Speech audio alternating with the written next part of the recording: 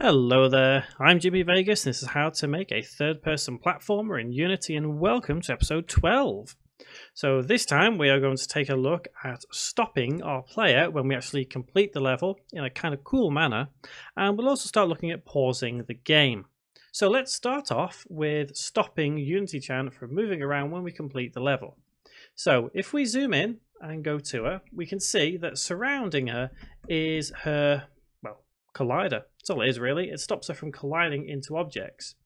Now, one way I like to actually stop movement but still give slight control, just to give it something a little bit unique, is to theoretically add cubes around them to prevent movement but not prevent whole movement.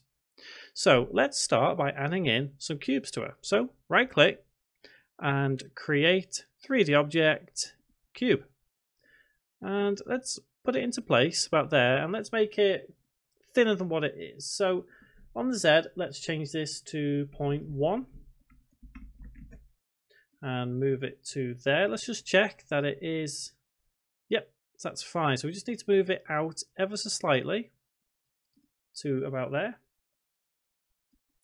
and then hold Control, press D to duplicate, move it behind, and we just need to move it in closer, just to kind of block her in, as it were. So you can take as much time as you need with this. You probably shouldn't do as quickly as what I'm doing it, but I'm just showing you the way to do it. Hold Control, press D, let's rotate 90. Let's bring this into place. About there, maybe. And once again, hold Control, press D, bring it to about there. And we should see surrounded. Perfect. So if we press play now, it'll look a little bit silly, right? So if, for example, if we take those 4 cubes and detach them from Unity-chan, press play, it prevents her from moving further than what we allow her to.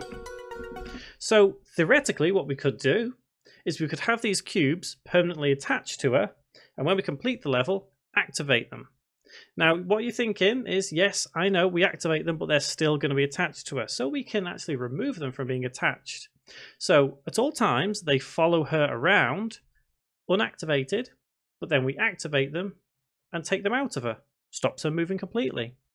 So what I'll do is I will add in another game object, create empty, F2, let's rename blocker, let's call it. Something real simple. And then let's add those cubes straight into there and turn off their mesh renderer. And then turn off blocker. So now she has free movement back again. Perfect. So the next thing to do would be to head to the finish game trigger, which is right there, and open up finish level. Now, when this is opened, what we'll do is we'll add in an extra variable. So public game object, and we'll have this as level blocker semicolon. So on void trigger enter, we just need to set that active. So level blocker dot set active true. And then what we can do is we can actually use some code that we've used before. And if you remember, when we had our platform working, we use this transform.parent equals null. So we can literally copy that, head to our level finish, and then put level blocker.transform.parent equals null and save.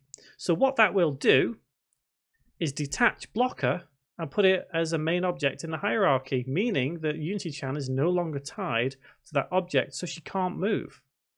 So on the finish game trigger, we just need to set that in there. Easy. So blocker over there, press play, and let's check out Unity and her inability to move. So hopefully this should work nicely. Perfect. So she can't go anywhere else. Now then, I think what we're going to do is, because there's many different ways that we can tackle where we go with this game, and I did say we're going to work on pausing the game. The reason I've just kind of stopped myself there is because I did notice that we didn't turn off the box collider of the finished level when we finished. So we'll probably work at it at a later date, but it's not too important for now because we intend to eventually have a sequence of events by where everything is disabled in this level, we save our score, and then move to the next level. So we'll be doing sequencing, maybe not next tutorial after that one, maybe. So first, let's get our pausing working. Now, to pause a game, generally you press the escape button. In saying that, if we go to Edit, and go to Project Settings and Input, click the little arrow next to Axis, and you can see these are all the buttons which are currently programmed into Unity. It's by default. And what we want is this one at the bottom, Cancel. You can see the name is Cancel, the positive button is Escape. What that means is that when we press Escape, the name Cancel is sent into Unity basically. And we can use that function to actually pause the game. So we can get the script to recognize when we're pressing that button. So if we go to Create, C# script, and go Pause Game, what we can do is we can set a couple of variables to allow us to check if it's paused and then to basically pause the player. So if we go to Unity-chan herself, what we could do is basically we'll get the general function going first off. So let's start by getting rid of the annotations and void start. We don't need it. We'll add in just one variable for now, which is public bool, so that a bool is true or false. So we can say, are we paused true, are we paused false? And we'll just put game paused. By default, we'll make it false because it's not paused by default. And then in void update, what we need to do is check if we're pressing the cancel button, which is the escape button. So we can go if input dot get button down, and in brackets and quotes, cancel. Make sure a capital C there. Open curly bracket. After that, we need to check if game paused is equal to false. So if, and in brackets, game paused equals false, then open curly bracket, and what we do is we modify the time scale. So time dot time scale equals 0 semicolon. The idea of time scale is Unity is always running in a time scale of 1. That's real time. If we were to set it to 0, it would freeze everything. If we were to set it to 2, it would go double fast. If we were to set it to 0.5, it would go half the speed. So after we've set that to 0, we set game paused equal to true, semicolon. And just for good measure, what we'll do is we'll put cursor dot visible equals true, semicolon. After that, after we've checked if it's false, we need to check if it's true, because if we press cancel, it's either true or false. So we need to do an else statement to say if it's true, if it's false, then do this. Otherwise, do the following. And we basically do the inverse of what we've just done. So we put cursor dot visible equals false, semicolon.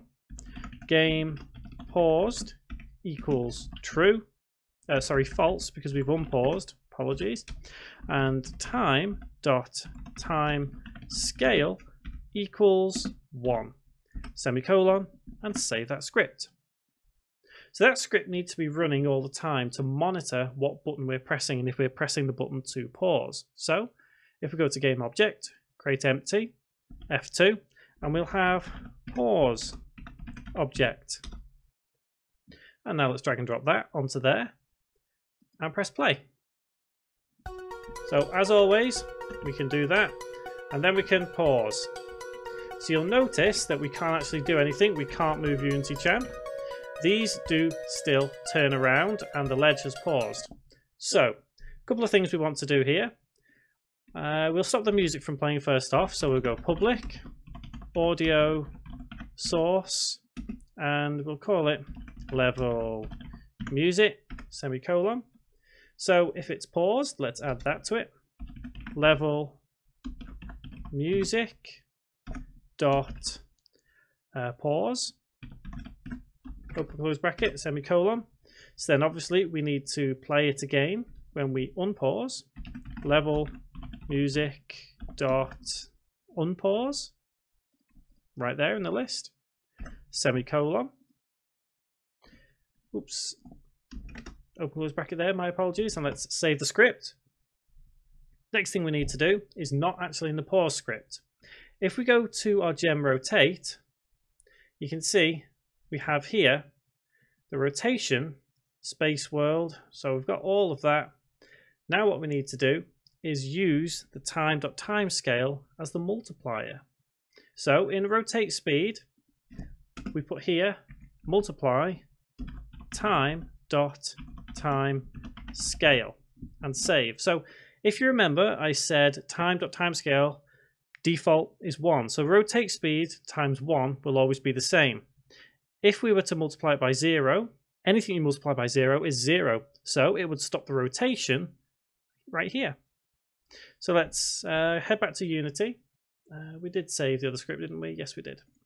Head back to Unity, pause object, and we just need to add in that level music, which is on the main camera, I believe, and it is level audio. So drag and drop. Now let's press play and check this all out. So there we go. The game has literally frozen, and now we can unpause. Perfect. And that is generally how you can pause any game in Unity. It is quite simple.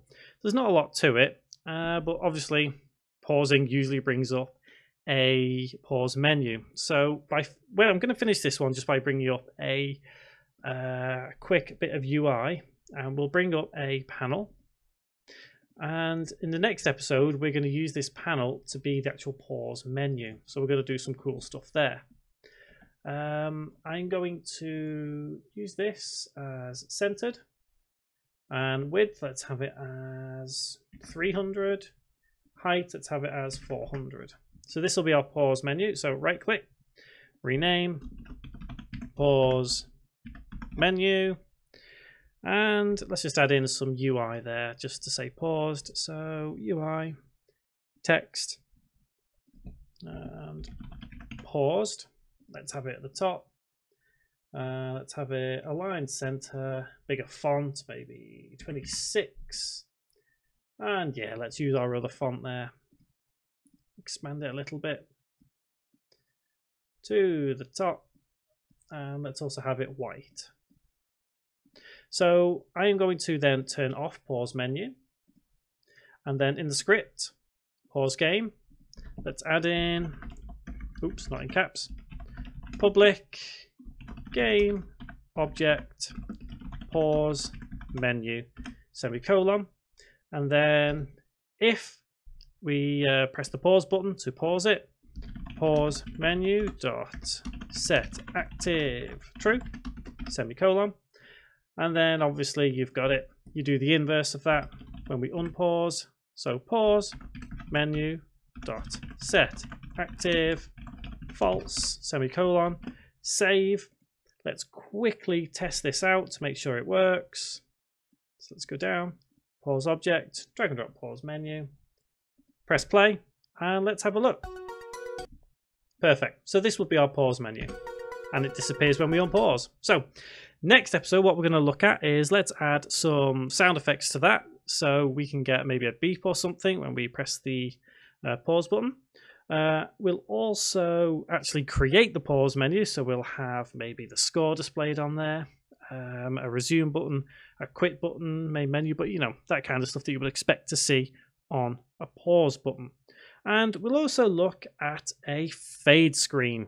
So guys, until that next episode, thank you very much for watching.